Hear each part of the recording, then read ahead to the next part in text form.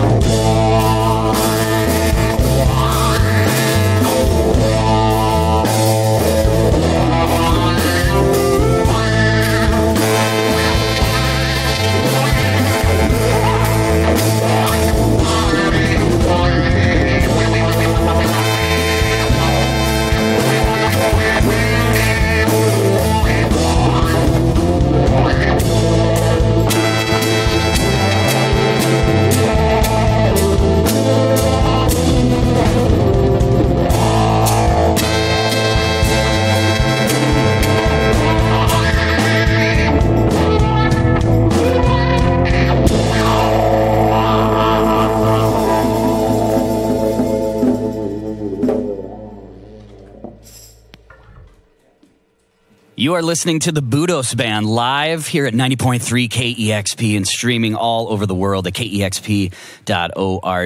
Those songs, The Enchanter and Old Engine Oil, all from the new album, which is the Budos Band 5, their 5th record, obviously. And Budos Band, just everything that you put out, each record has just been fantastic. So thank you for blessing us with a new Budos Band album. Hey, thanks. Yeah, you betcha. You're welcome. I want to thank, we got a lot of people in the room. I want to thank Brian, Daniel, Thomas, Mike, Jared, Andrew, Eric, Rob, and John for taking the time to play for the KEXP listeners. And your music has been used in everything from movies, documentaries, TV shows, even video games. And it's apparent that your sound is so universal and loved by so many people. And given all your accolades and history, is it true that this band started out, I can't remember which member it is, but I thought I saw an interview somewhere. This band started out where somebody was playing air drums to Metallica at a party? Is that true? It's true. Was that you? Yeah. Yeah, I just started playing, and I wasn't very good, but, I was passionate. But Dan, the bass player, he was already been playing for a while. He's an established musician, so I was getting crazy at a party, and he was like, "Hey, man, da-da-da." And, we started jamming, he's like, let's play some music. So it didn't sound anything like this. Right. With the first stuff back in 19...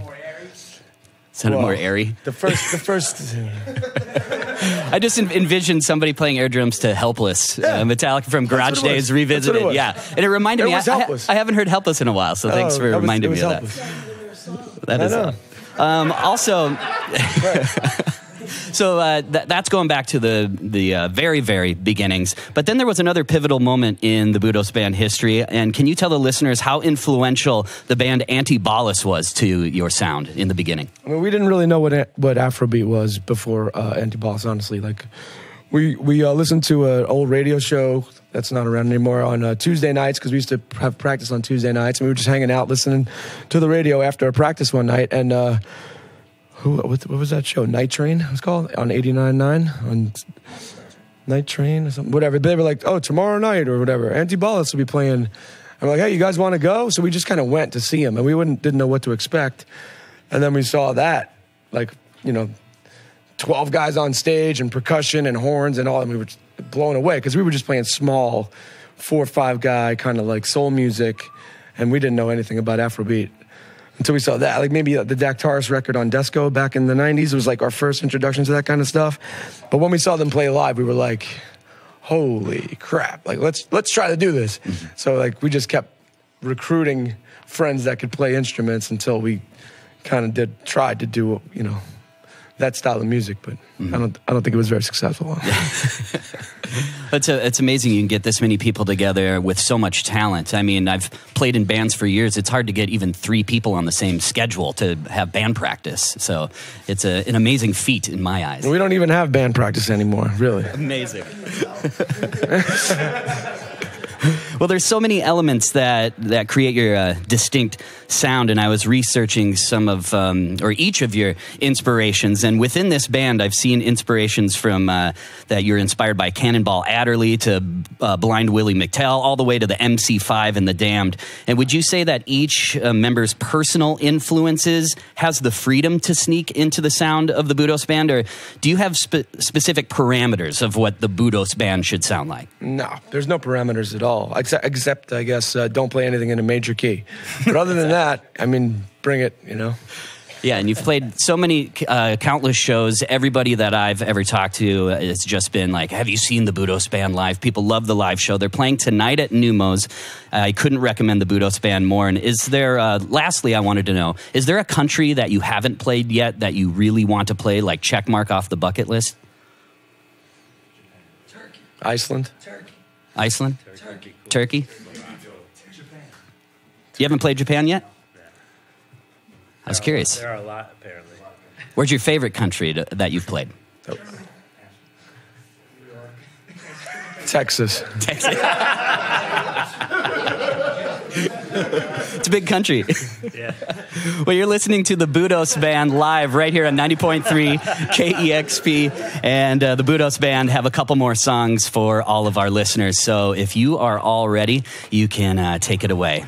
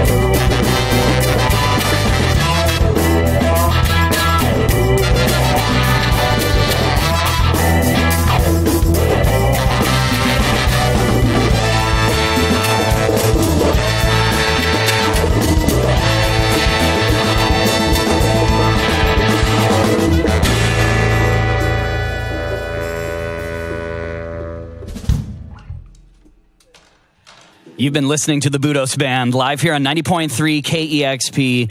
Fantastic sound. Thank you again for taking the time to do this. Thanks for having us. Absolutely. That is Brian, Daniel, Thomas, Mike, Jared, Andrew, Eric, Rob, and John. They are the Budos Band. The new album is called 5. And don't forget, they are playing Numos tonight. I would not miss it. So thanks again to the Budos Band. And keep on listening right here at 90.3 KEXP Seattle. Discover new music at listener-powered KEXP.org. Damn, son, where'd you find this?